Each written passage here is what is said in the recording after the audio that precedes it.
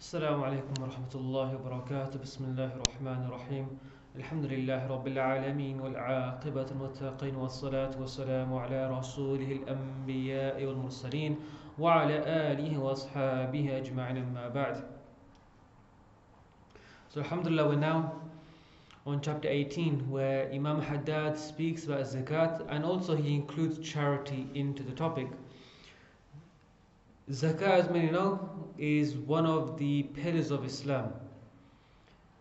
We know the five pillars: Salah, Zakah, which is in reference to a form of charity, in a manner of speaking, given once a year on one's saving, and it only equates to 2.5%.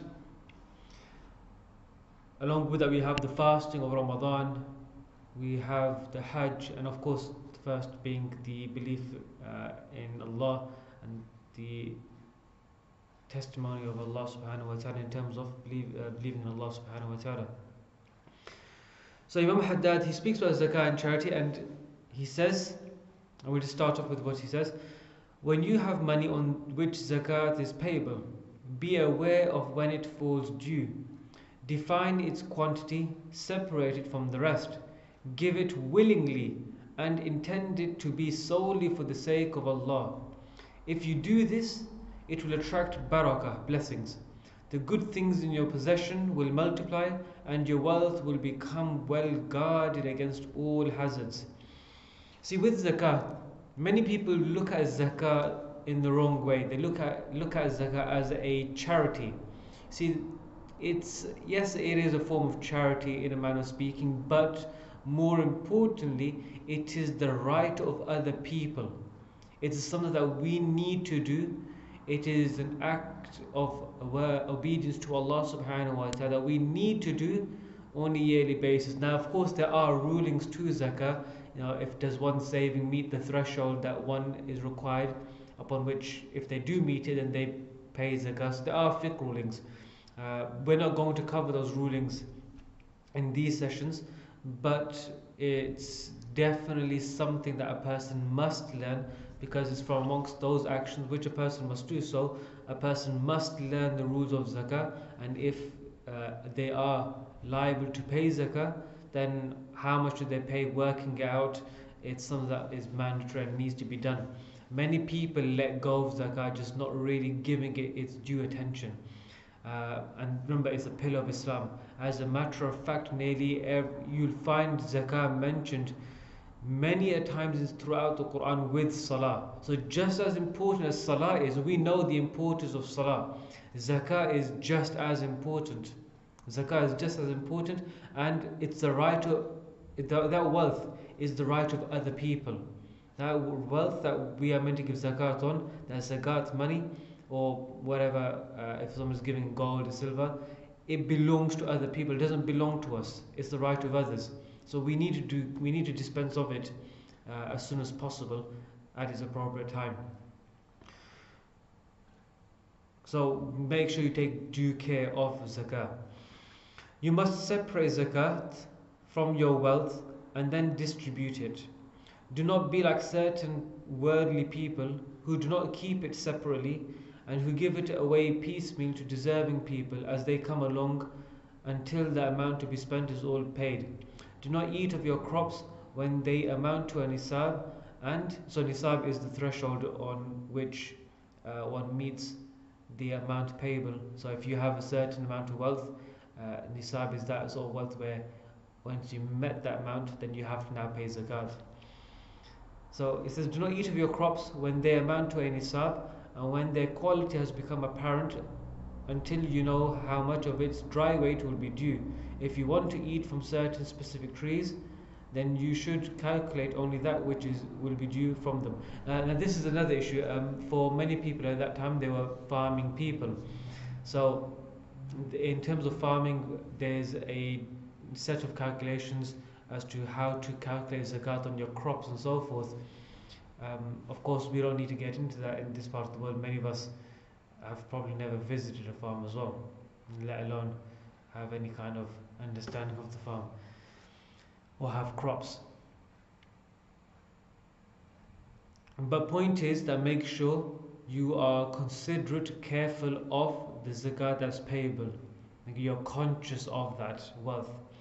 Know that those who devise ruses to escape giving zakat, for instance, by giving gifts, those who knowingly give it to people who do not deserve it, and those who distribute it according to their whims, as for instance by giving it to someone whom they know will be useful to them, soon be useful to them. None of these men shall leave the world until God has punished them through their wealth. And he brings a verse, and the torment of the hereafter is greater if they but knew. Now, what he's saying is that look, some people, they are so stingy with their wealth that they will look for loopholes in the Islamic law, the Sharia, in giving zakat. Maybe either they will look for loopholes so that they can avoid giving zakat, or they will try to do something where they will give zakat to people who maybe later on in the future they have a plan set up that this person will come into use to me, or that money will somehow come back into to me through some kind of investment or something of the sort. But they'll make some kind of plan. That's the point. Don't be that person. Happily give zakat. Know that it is because of this person I'm able to give my zakat, because I need to give my zakat, I need to give it somewhere, and thank Allah that there's this person here that I can give my zakat to. You know, we need to give our zakat. So make sure, don't think that you are doing someone else a favor. Rather, think in this way that they are doing you a favor, because if they weren't there and you did not find this person or you did not find this charity, then you would not have been able to give your zakat, even though it's still an obligation upon you. So do not think you're doing someone a favor when giving zakat. That's a little arrogant, because that wealth that came in the first place is from Allah subhanahu wa ta'ala. The least we can do is give the due amount set by Allah subhanahu wa ta'ala. Many people really, zakat does need a lot of attention, just because in today's time many people forego the giving of zakat or do not even consider it. Many people are not even conscious of giving zakat until many years later sometimes. So there's many years that have been missed out. So do be considerate of giving zakat, and know that it's an obligation upon you. It's a very serious matter, and we're going to come on to a certain point just to emphasize its seriousness. And there are many hadith in regards to a person who does not give zakat. There's many verses in regards to the giving of zakat. So it's emphasized just as much as any other deed, or if not more than most deeds, is there nearly every time you hear it with salah. So Imam Haddad says, and if this is the state of those who do not give it strictly according to the law, what must it be in the case of those who do not give it at all? And he brings a verse, those are they who purchase error at the price of guidance, so their commerce does not prosper, neither are they guided. He goes on to say, the withholder of zakat is as evil as the one who leaves the ritual prayer. Abu Bakr radiallahu anh fought them and called them apostates. So what had happened was so look, the first thing he makes very clear that zakat is just as bad as missing salah. Missing salah is not an option, it's an obligation, it's mandatory upon a person. You are sinful for missing the salah. You are sinful for not giving the zakat. So a person must give it. Be considerate, be conscious of Allah, fear Allah subhanahu wa ta'ala, for giving zakat is an obligation. Then he mentions the incident about Abu Bakr radiallahu anh, that he considered people who do not give zakat as apostates, that they're no longer Muslims. What had happened was, after the demise and death of the Prophet sallallahu alaihi wasallam, Abu Bakr radiallahu anh, of course, became the first Khalifa. During his time, during his era, many people withheld their zakat, offering different excuses. So Abu Bakr radiallahu anh, he actually fought against them, physically fought.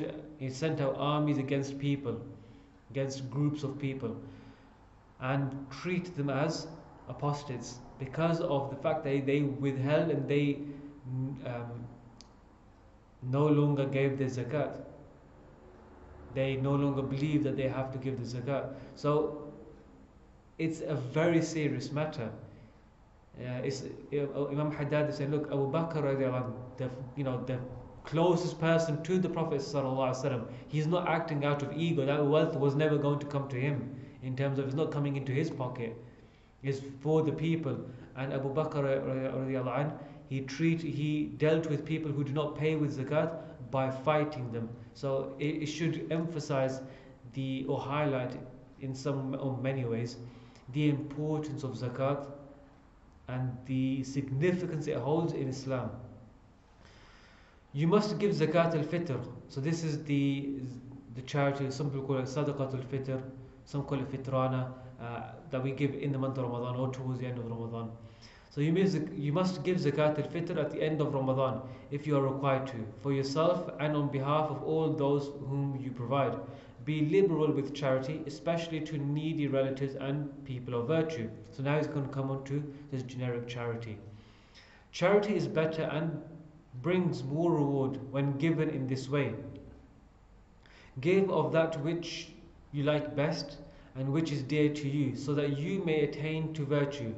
God the Exalted has said, you will not attain to virtue until you spend out of that which you love. This is important. Many of us, when we give charity, and I don't mean just the wealth, when we give anything in a charitable cause, we sometimes don't give the best. Of course, now in this world, most times it just comes down to wealth. We don't give gold, silver, jewelry necessarily. We normally just give some money, some wealth. Know that this charity is something which we should do. See, zakat we normally look at as charity. Don't think of zakat as charity. That's an obligation. That's not even charity. That's the right of other people. Charity is what we call sadaqah. Okay, that way we can give it any time throughout the year. So sometimes people think that I've given plenty of charity. Why do I need to give zakat? No, zakat is very different. That wealth doesn't belong to you. It belongs to someone else. Okay, that has a very different role and a very different purpose. Or sometimes people think that I've given zakat anyway, why do I need to give sadaqah? Sadaqah is charity, zakat is charity. No, it's two separate things in many ways. Okay, treat it as two separate things. Sadaqah is charity, which we should do all the time. So we should of course give zakat and of course give charity. And here he brings the verse about giving the best to Allah subhanahu wa ta'ala, or in the path of Allah, giving out of that which we love. And there's many ahadith in regards to under this verse. You'll find in the tafsir stories upon stories about how different Sahaba, they considered what was the best of their possessions. Sometimes for some of them it was a certain garden that they owned, a certain piece of land. For some it was a certain well they owned, and they gave it to charity. Now, O Messenger of Allah, we give this to the people in charity. Distribute it as you feel. Some people gave other pieces of land, and some people gave a certain amount of wealth. What do we give? What are we going to give in charity? And I'll give you a good example. Sometimes people come to the masjid giving books that we want to give. We want to donate books to the masjid. But when those books do arrive, many times they're tattered away. These books have withered away to time. They're ripped. They're not the best. And that's not how we should approach charity. When it comes to giving charity, we should give the best of the wealth that we have, best of the possessions that we own, and really be willing to give charity, because that charity will bring upon in our own life many blessings. And you find about the famous hadith about Umar radiallahu anh, that once the Prophet sallallahu alaihi wasallam, long story short, he made a call for charity. And Umar radiallahu anh, he said to himself that this is the day where I thought and I believed that I was going to surpass everyone, and especially Abu Bakr radiallahu anh, in giving charity. So he went home and he gave half his wealth to the Prophet sallallahu alaihi wasallam in charity, for him to distribute accordingly. And then at that time, basically Abu Bakr radiallahu anh, when he was asked, what have you given? I think if I remember correctly, Umar radiallahu anh gave either a half or a third or something of the sort, but it's a very significant amount. When Abu Bakr radiallahu anh was asked, what are you giving? He mentioned, I've only left The Prophet ﷺ, at home, I've given everything. I've given everything. So these were the Sahaba. These were the Sahaba. Don't be that person who has to count the penny and the pound before giving charity. Of course, I'm not saying that give all your wealth and then because of that your own family and the people who are your dependents upon you, they now suffer. That's not correct either. But don't be on the other end of the spectrum where we be stingy, we don't count every single penny before giving charity. Give open-handedly to some extent. This sounds contradictory, but to some extent, what I mean is that it does not violate the other rules in Islam where we are not able to fulfill our responsibility towards those who are dependent upon us. Okay, put others before yourself even in times of need, and you will become one of the successful. There's actually a hadith in this regards that, well, not more specifically mentioning that if you help remove a calamity from someone in this world, a believer in this world, then Allah will remove a calamity from you in this world and hereafter. You help someone in this world, and Allah will help you in this world and hereafter. So, charity is just something that whoever goes around comes around. Allah will take care of you. You take care of someone, Allah will take care of you. And who is the best caretaker? Of course, Allah. Allah is sufficient. So, be happy to give charity. Keep your charity secret, for secret charity extinguishes the Lord's wrath, is 70 times better than public charity, and is safe from ostentation that ruins deeds. Ostentation is when we show off in our deeds, what we call riya, doing it other than for the sake of Allah. Never neglect to give something away every day, and even if a small amount. And do this early, for hardships do not cross the protective barrier of charity. And there are hadith in regards to one that gives charity, it takes away the hardships and extinguishes the wrath of Allah subhanahu wa ta'ala. So try to make a habit of giving charity every single day, even if it is just a few pennies, but it's consistent. Remember we spoke about consistency before. أَحَبُّ الْأَعْمَالِ إِلَى اللَّهِ أَدْوَمُهُ وَإِنْ قَلَّ. And the most beloved action in sight of Allah is that which is continuously done, even if it be a small amount. Never disappoint a beggar who stands at your door. Give him as little as a date or less, for he is a gift from God to you. If you find nothing to give, then send him away graciously with kind words and a promise.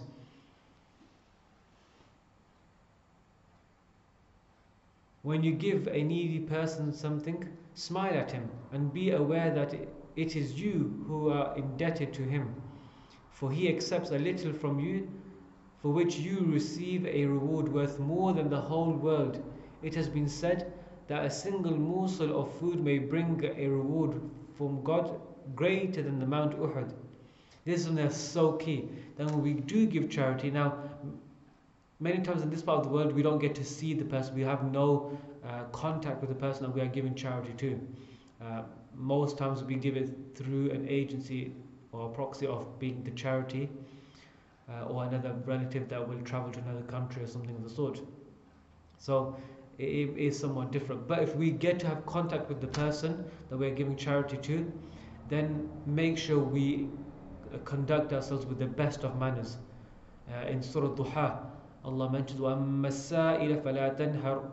Now in regards to the one who asks, do not repel that person. Qadada says that this is in reference to a person who is poor and they ask for wealth, they ask for charity. Do not repel them, do not be rude to them. Say kind words and be gentle to them.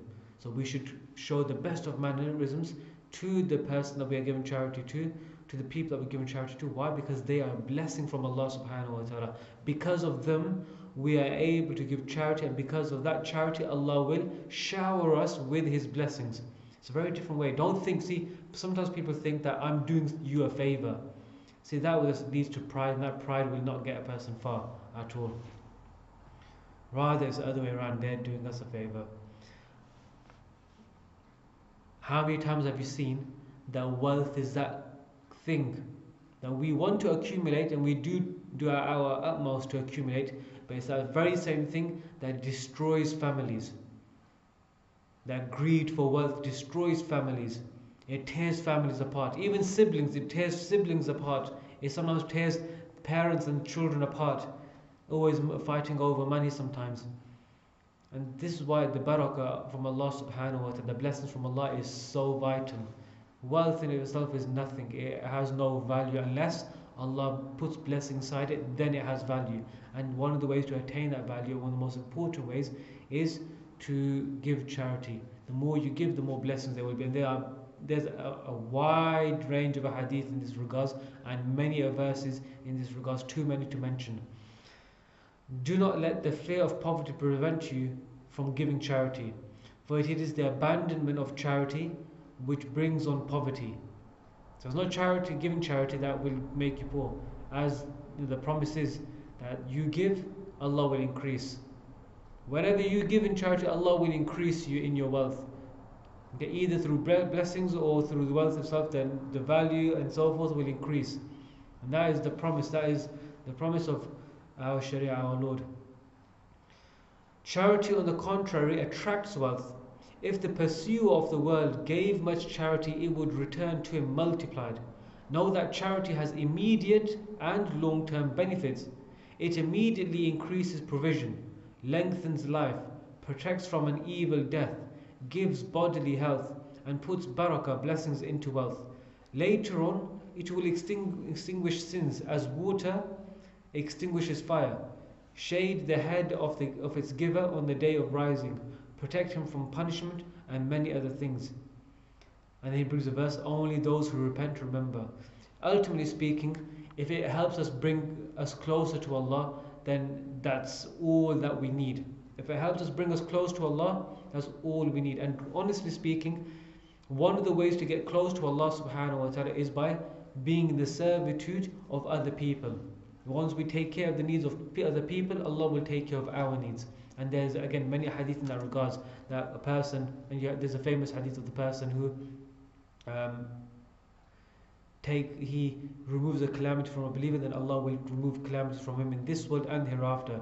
One who covers the faults of a believer, then Allah will cover his faults on the day of judgment. So taking care of other people just goes around the circle, and Allah will take care of us. So never feel stingy, never feel that no, I can't give charity right now. Inshallah, of course, and everyone's situation is different. Some people cannot give much wealth, some people cannot do much. At least then, those that we cannot give charity to, we part in good ways. We make dua for one another, and we still be respectful, and our mannerisms should be still of the best towards such people. As an action point, I would say that number one, be considerate of your zakat and calculate the zakat. Be conscious of when you're going to give that zakat, and make sure we do calculate it and learn the rules of zakat. Okay, and number two, make a habit of giving charity, and best would be try to give it every day, or at least you yourself keep a routine of giving charity, and you decide when you want to give that charity. It might be on a weekly basis, a daily basis, entirely on a monthly basis, but it should be something which is continuous. As the Prophet ﷺ mentioned, أَحَبُّ الْأَعْمَالِ إِلَى اللَّهِ أَدْوَمُهُ إِنْ قَلَّ, that the most beloved action in sight of Allah is that which is continuously given, even if it be a small amount. And try to instill this habit of charity within your children or your younger siblings. That every day, even if it's just a penny, just creating the habit of giving someone every single day. And ultimately, we should try to do it at the beginning of the day, not at the end of the day. Start your day off with charity.